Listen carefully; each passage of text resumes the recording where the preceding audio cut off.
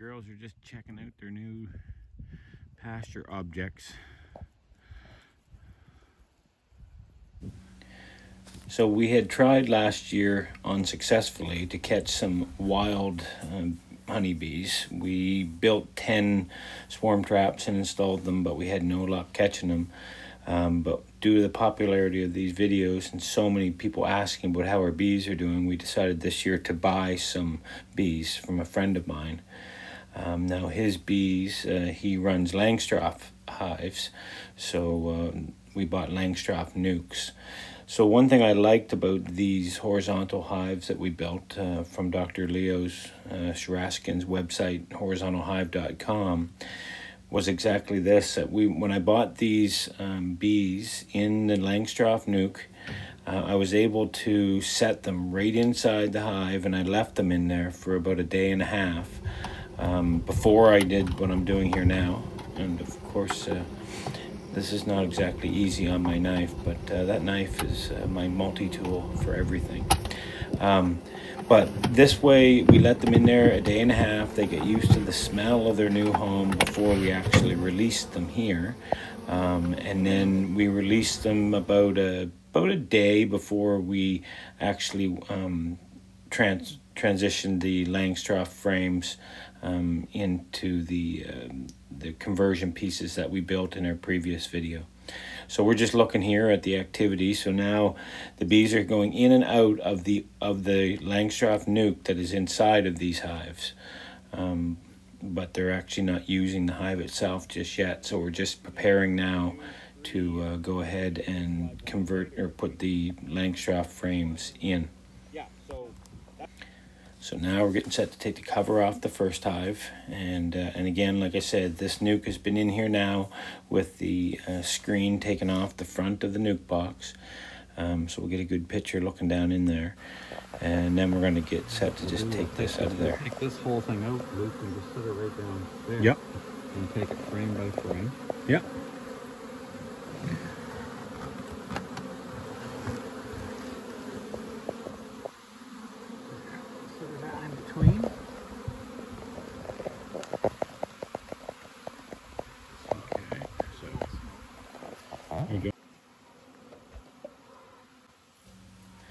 So here you see me getting ready to put in 2 or 3 of my Layens frames. So these are completely empty. No, I don't have starter strip on them. All I have is I have them wired. You can see previous videos of mine to see how we made these frames and wired them. And the theory behind this is that the frames that we keep closest to the entrance should be the frames that the bees build their brood comb on. So one thing that's going to be definitely weird about this installation is that we're taking the frames from the Langstroth nuke, which are deep frames, and we're actually going to orient them 90 degrees from how they have been built. Now that's going to create a bit of an issue for the bees, because they have actually created a 5-degree incline so that their honey and such can stay in the cells. So now they're going to actually have to, if they continue to use these, they're going to have to actually correct that and put a 5-degree incline in a different orientation, 90 degrees off. But the hope will be that because these frames here now, and you'll see this frame, this first frame we're looking at, it has lots of brood in it, cap brood. The hope will be that when the cap brood here hatches and turns into bees, that they will stop using these Langstroth frames, and they will start using my frames. So before that happens, we have to convince them to build some comb on my bare frames, and you'll see in subsequent videos how we've made out with that. Like so many of the things we do here at the at Building Hill Farms, we often don't know exactly what we're doing, but we just come up with the best plan that we can come up with, and then we try it. So one of the learnings that we did take from here, you'll see when I hit the when I drive that screw in, you'll see some of the bees falling off the frame, and you'll see that that happens a few times over the course of these next frames. We learned after we were done both of these hives that really we would have been far better off to have a board laid across the hive and have the frame sitting on that board basically where Gary's elbow is there, so that any bees that do fall off the frames when we sink those two screws in would at least fall down into the box. And again, as far as worker bees, it probably wouldn't matter, except we could end up stepping on them while doing this. But it would be very bad to have our queen drop off one of the frames when I sink those screws. So that would be definitely my advice if you were doing the same kind of thing, would be to do that directly over the center of the box so that any bees that do fall into the box. So you'll see what I mean here again as we do this. I know, but I can see you better. Yeah, okay, that's fine. Whatever you need to do. And again, you'll notice that Gary's lifting them up, turning them 90 degrees, and then we're putting on this adapter piece that I made. So a lot of what you're looking at here is, you know, we're doing the same thing for 5 different frames for this first hive. And again, these pieces that I made and everything that we're doing here, this is the first time we've tried this, and certainly the first time that my friend Gary has tried this. And we're not sure how any of it's going to work, so you'll definitely want to catch some of our next upcoming videos about progress on these hives. Yeah, about the same. It's pretty good. But I gotta say that Gary's bees were very tame, because my wife again she was the one holding the camera, and she's not very far away, and she's got no bee suit on. So give her a comment about how good she's doing, not being scared of the bees if you can.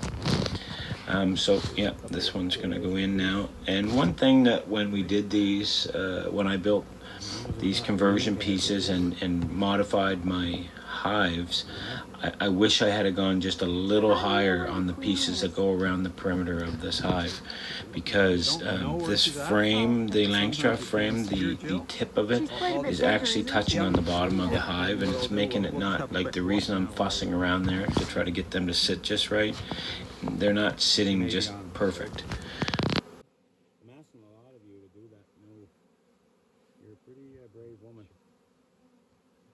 I think it's working the other way around. A lot of her flaws. That was really nice, Luke.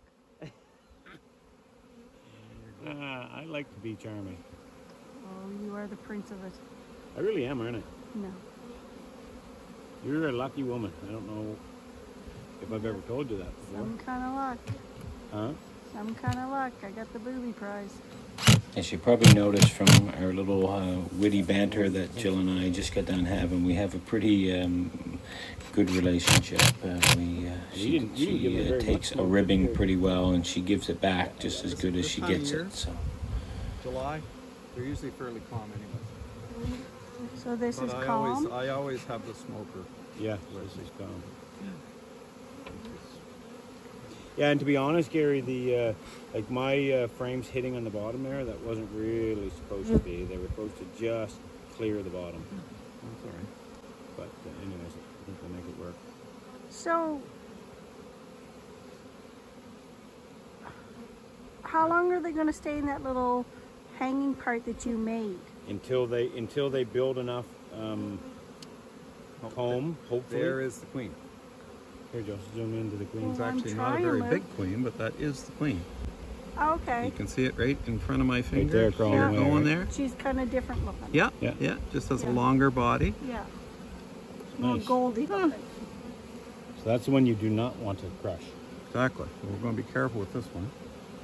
But I guess at this stage, they theoretically could still make it work. Though, Well, they couldn't could, but you're losing a lot of time, and you don't Yeah. want to lose time when you're trying Yeah. to build out this thing. Yeah. I'm just going to peel these off from here.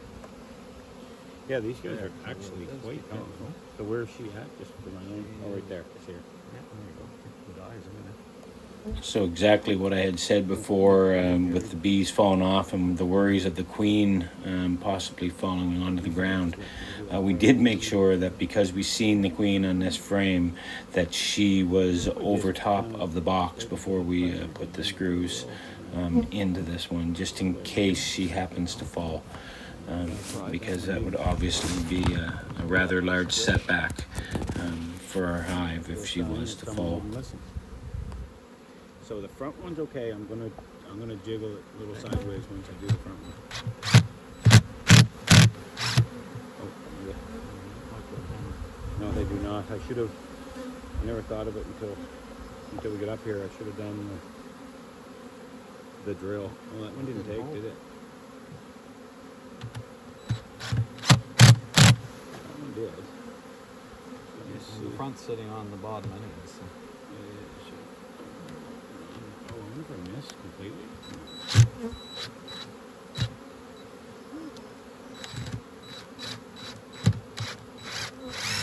Man, it's not going in. Oh, it's probably sitting right on a nail or something in the frame. Possibly. But I don't think it's worth. It's not a long-term thing. Sitting there So. anyways. Did you see her? Or is she still on this side? Hopefully. She's in the box anyway. As long as she's in the box. So she doesn't come out at all? Nope. So here we've had a bit of an epiphany here, and we decided that we would try putting one of our frames in between two of the Langstroth frames that are full of brood comb, in the hopes that maybe with the concentration of bees that are in on the brood comb, that possibly that would lead them to draw these frames out quicker. So yeah, check out some of the upcoming videos, and you'll see how that theory worked out for us. And you'll see on this last frame that Gary has that there's very little activity on one side of his frame, and then the other side has a little bit.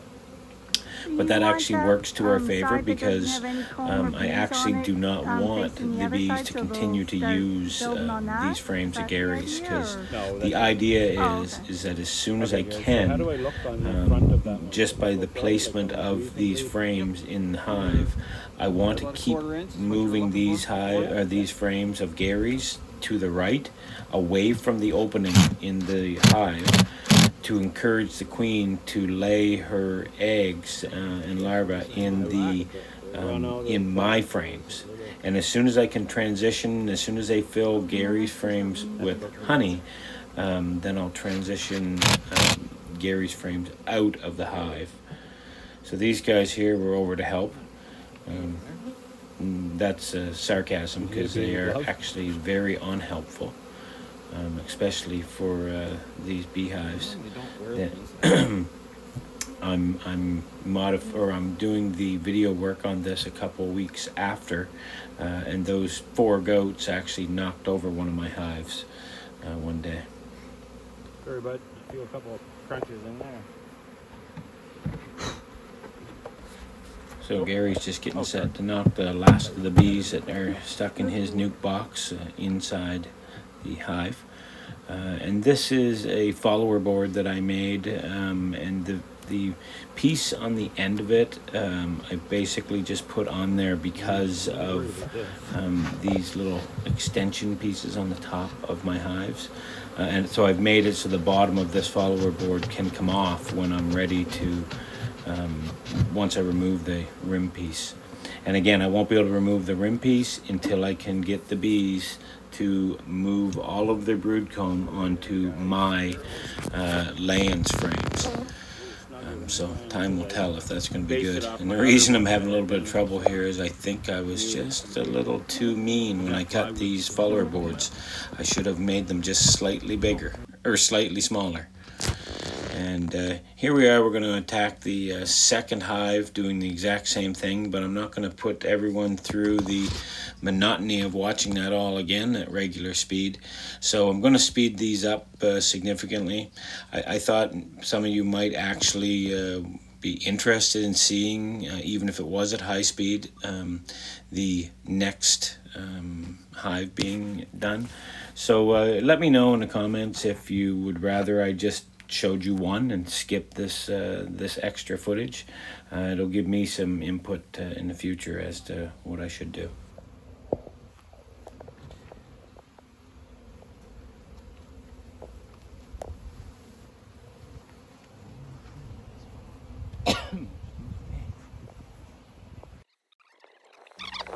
So again, you'll see I got the 3 of my empty Layens frames closest to the opening.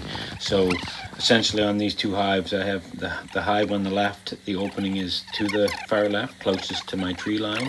And then in this hive that we're working on, the opening is actually on the end that we're starting on, right below my drill, or my impact gun. So I got to give Gary credit on his bees. There's lots of bees and lots of brood comb that came with his bees, and I really think that's going to give these hives a really fair shake at getting going. So credits to Gary for that. Gary is a beekeeper friend of mine that I met probably 3 years ago. When I started out with the with the Langstroth hives. I did not successfully get any of my 3 hives through the first winter, and that's what kind of set me off on this quest. So here they're going to show you the queen from the second hive.